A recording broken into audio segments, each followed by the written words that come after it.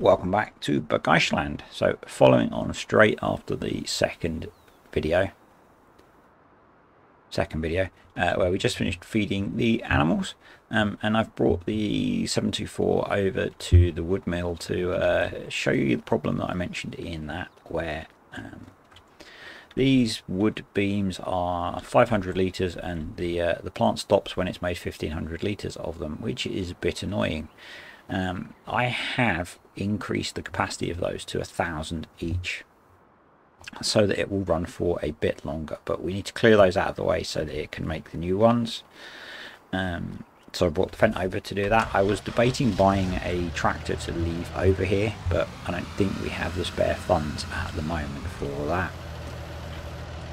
I needed to bring the Fent out of the forest anyway because we're going to be using it for today's job, which is to harvest the carrots. This series is going to be a time-lapse series. I just kind of liked filming the little intro at the start of the videos, so I thought I'd do that again on this one. So these wood beams go over here and get wrapped, and we can then sell them. So if we look in the price listing, all the way over here, I think we need to sell them wrapped. Anyway, they're worth a reasonable amount, 700 per 1,000 litres, and then we've got the empty pallets and the pallet boards. So the other products that come out of the sawmill are the bulk bark mulch, which we can sell, which is piling up there. The wood chips, which we need for bedding, so we're going to need to bring over a bucket and a trailer. And then these boards, which get made into pallets. So I'm hoping that this opens up enough and that we can get this on the pallet forks.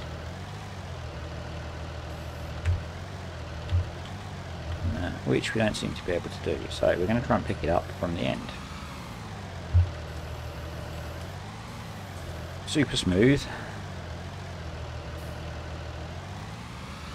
Yeah, so these go over here.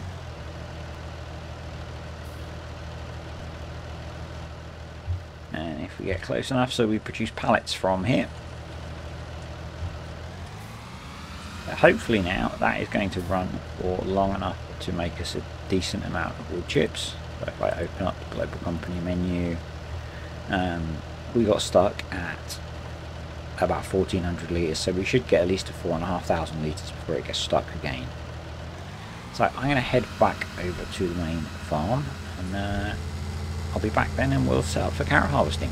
So the other slightly annoying thing that I have found out, and I did that in some testing before I started recording, was that the root crop harvester that I have for the carrots, potatoes and onions needs a topper.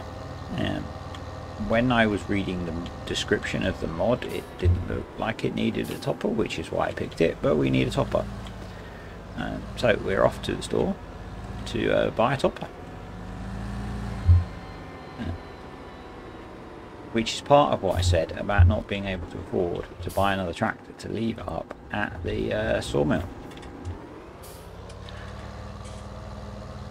Because this is an expense that I wasn't expecting to have, and to be honest, if I'd realised when I was setting up, I'd have probably bought them all before I started the game. But oh well. Yeah, because it doesn't say it needs topper. I guess those don't either. So, and they do. So we're going to get the Grimmy carrot topper that's included with the map. So we're going to need to run the carrot topper around the field first, and then we're going to need to run the harvester around, and we're going to need to cart. So we're going to need to have a lot of kit working today. And that's not where you pick the topper up from.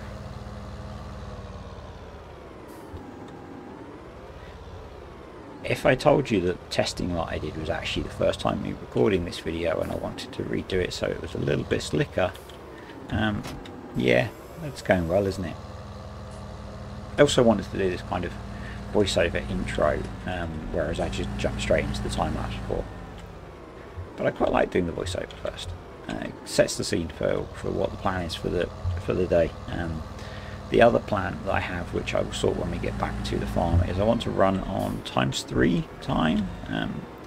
I've done a lot in the last few series where I've just adjusted the time to be whatever I needed it to be to get the job done that I wanted to do, but I'm going to try playing on a constant ×3 for a couple of reasons. One, it will stop me spending forever making a video in a day, because I like to generally put a day in a video, and so if I play on ×1 I can just do as much as I want, which is bad for me and makes the progress a little bit unrealistic. So we're going to play on ×3. ×5 I find just slightly too quick with having a lot of animals.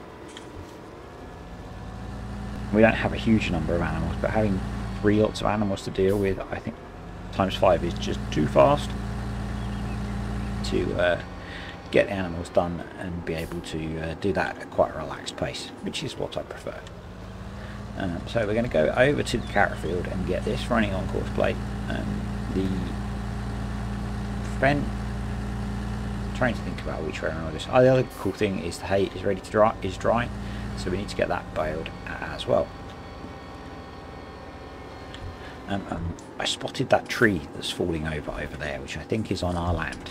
So I want to tackle that eventually. And I haven't turned on the fine timescale adjust, so I'll do that when the next time I save. But if we go into course plate and course generation, and we want field 44, we're going to do a whole load of headlands, just so we have plenty of room for getting stuff done. We need islands on because there is a big island in the middle. I'm going to increase the overlap a lot, because I want to do smooth turns. Hopefully that will minimise the amount that doesn't get dealt with by the topper. We'll go first waypoint, and we'll do drive course, and that is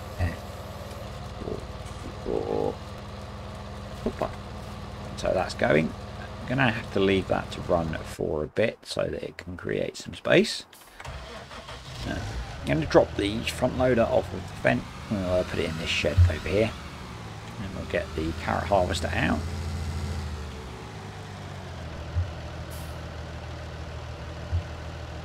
But what we're actually going to do is just drop the grapple off the front, because realistically you would not probably just be ditching the front loader so quickly, so we're just going to stick it right up high so it's out of the way.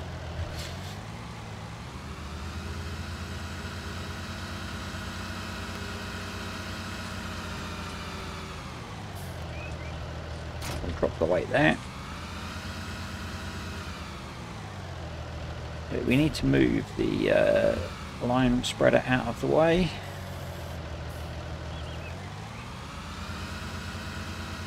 I'm probably going to use the Deutz cart, which is maybe overkill, but that's the only other half sensible size tractor we have for carting. We could maybe use the 300 on one of the small trailers. It's an option, I guess. Carrots is one of those crops that yields huge amounts, so I actually wanted to use our slightly bigger trailer.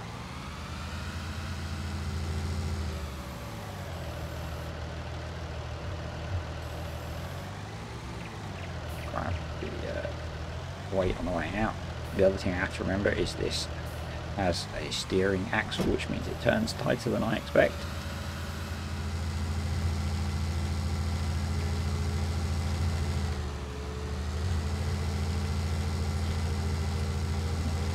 Fence.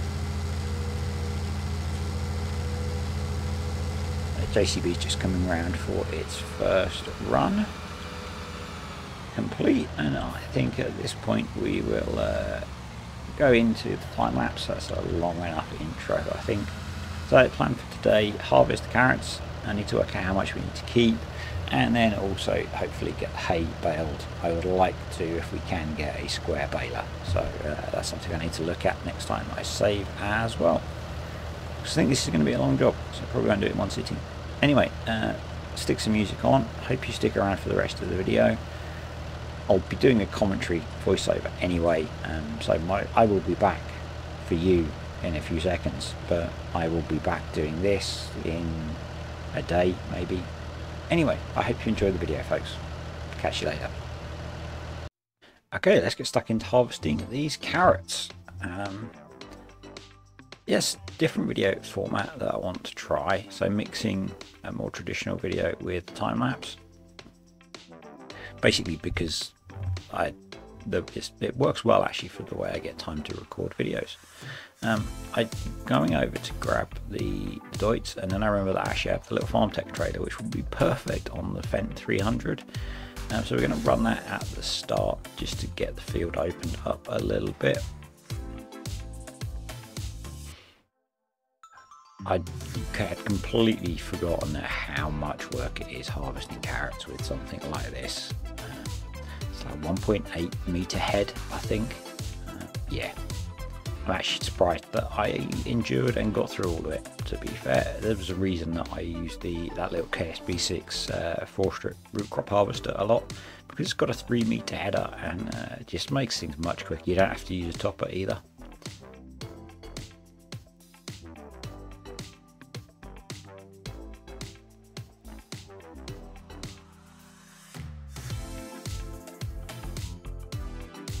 So we're going to get round to sorting the hay out as well today. We'll do that later on in the video, just waiting for some of the moisture to dry off a little bit, kind of, realism roleplay type of thing. So we're making some progress with the carrots. I played about with getting coarse play to run the harvester because it was taking quite a while and it didn't really work very well. It was struggling with the turns with the fence so close to the field, so I'm back driving, but that explains the kind of random stripes around the field.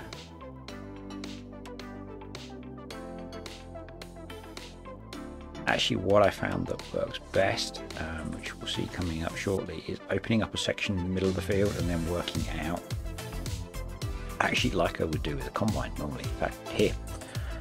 That seemed to work really well in the end, and I kind of wish I'd done that from the start. I was just trying to avoid driving over the topped carrots, but it doesn't have any effect in game. I guess it would in real life, but yeah.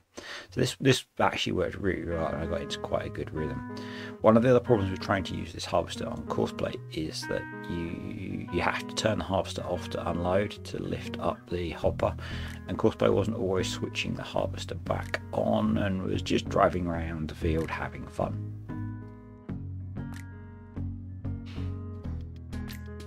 As with the barley, oats, it was barley that we harvested last time, I think. No, nothing's been done to this field, so it's not been fertilised, it's not been scanned, it's not been limed, so that's why the yield map is looking pretty awful down in the bottom left hand corner, but we'll get a decent yield off here. So taking a quick break to buy a baler, a Crone baler from, it's on Mod Hub, but it's linked to the Straw Harvest add-on, so you need the twine. Buying that because it's only 12 grand and it only needs 150 horsepower. Obviously we're running it on a 300 horsepower Deutz 9 series, but it's a baler that I've not used before, so I thought I'd give it a try, and I stupidly just jumped straight into baling and then think actually maybe I should windrow this. So we're going to jump in the Ford, and we have a windrower over by the BGA, so we're going to get the hay rowed up first just to save us a bit of time.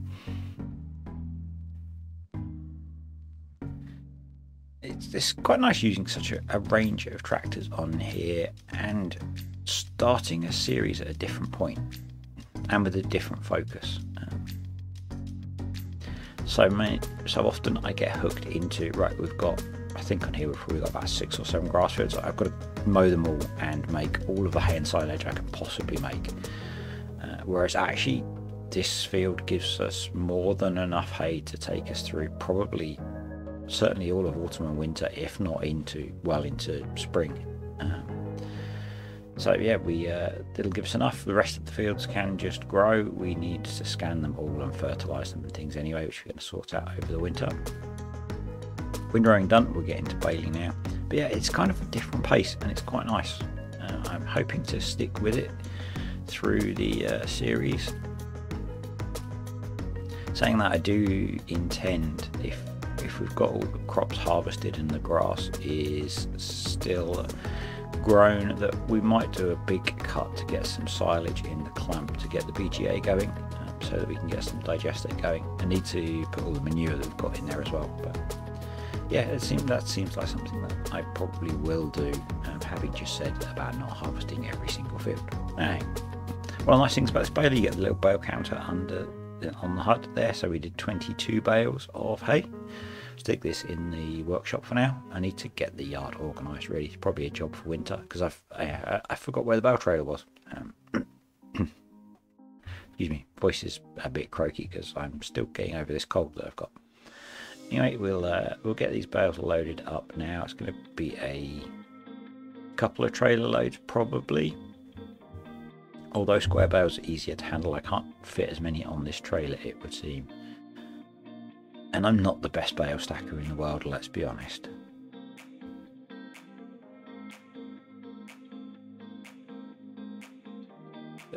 This little Ford is a great little loader tractor.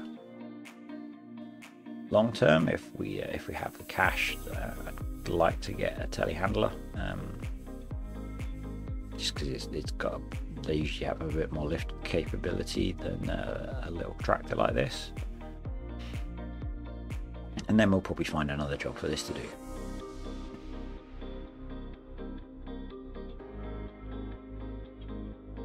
So let me know what you think of this kind of hybrid style video of a little bit of an introduction and then switching to a time lapse. I don't think many people produce videos like this, and is that just because people don't like them or just because I've come across a different idea? Who knows? Right, let's get these bales over to the shed and unloaded. I'm curious now because the baler said I'd made 22 bales, but I end up with an odd number. Maybe it's counting the one that's part finished in the baler. That might make sense. So we've got a little supply of food for the animals over the winter. We've got a nice supply of hay, and the silage bales are fermenting next to the shed that we made last time. We've got a little bit of sugar beets and potatoes, and we've got straw that needs to go over to the horses. And we've got a couple of clover and alfalfa silage bales there. I do need to do a run to the store for mineral, probably in the next video. So yeah, the rest of the bales are loaded up, and there's this one odd bale which I'm going to put into the cows.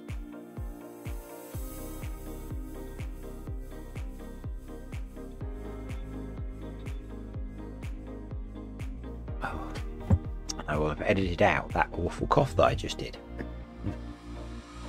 It's just a cold. I've been tested.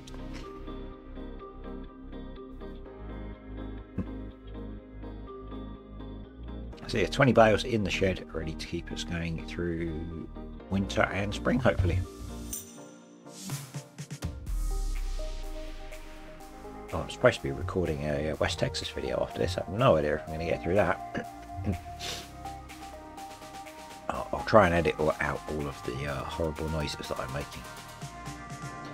So now I need to just finish off the carrots. The ×3 is working really well, I have found, for balance of time to get things done versus me spending too long making a video. So yeah, I'm going to stick with that, see how we go.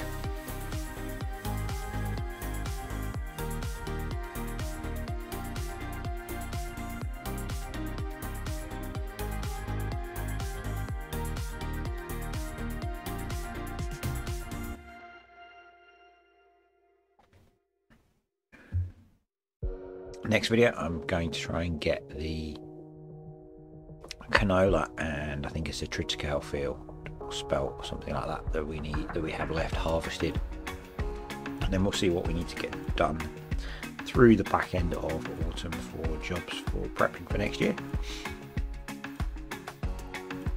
I'm going to call that done, not worry about that last little bit. So we'll load up the 2 trailers because they've got quite a fit.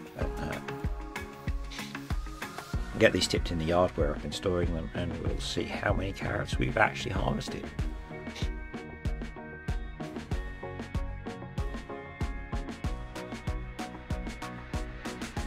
So a quick look in precision farming says it's about 250,000 litres, which is awesome.